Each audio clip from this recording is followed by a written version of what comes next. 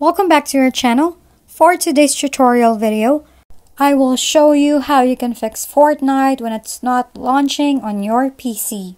We will be tackling few methods that can help you to fix the problem. For the first method, you need to repair your launcher, which is the Epic Games, because some of its files may be corrupted. That's why it can't launch Fortnite properly. Now, go to the files where Epic Game is installed. Press the search button at the bottom left and then type Epic Games Launcher. Now, choose the open file location. Here, look for the launcher and right-click on the folder, then choose Properties.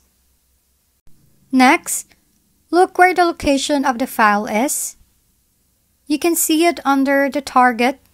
Note the installation folder of the Epic Games as it shows on the screen. After that, go to the folder where it is located. Follow the on-screen procedures as it shows on the screen.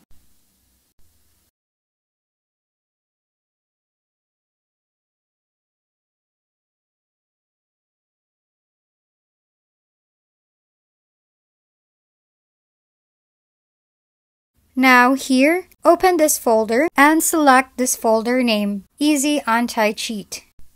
Double-click on this file and it will show a specific window.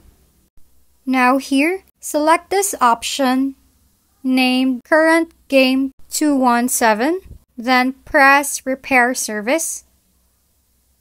When this is done, check if this method is able to fix the problem by relaunching Fortnite. But if the problem is still there, let's hop into another method.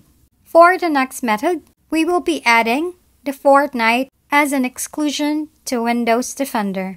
Windows Defender might be blocking the game from running. Now, to do that, navigate to the search icon located at the bottom of the screen. Search for Windows Security. Then open the application. Now go over to the Virus and Threat Protection. Next, go to the Manage Settings. As you can see where the cursor is, tap on it.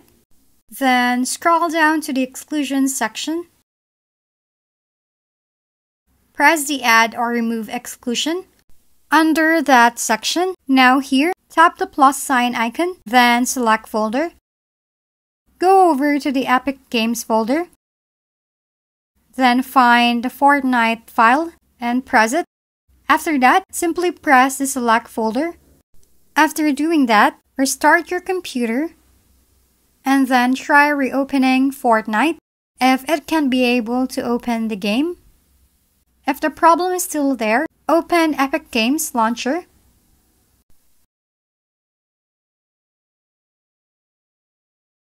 Then go to the Library tab, locate the Fortnite game, and press the three dots button beside it. On the pop-up window, select Manage. Then choose the Verify button beside the Verify Files.